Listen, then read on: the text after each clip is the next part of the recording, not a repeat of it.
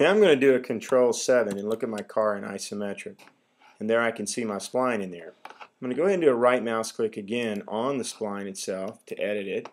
And then I'm going to come up here to Features, my Features menu, and do an Extrude Cut.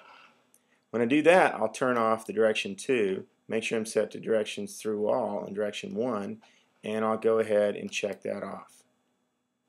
And there you can see my car shape's kind of roughly in there. Well, let's do a rebuild real quick. And there you can see the shape. Let's go ahead and look at Shade with Edges. And car looks pretty good. So we'll take it from there and do fillets next.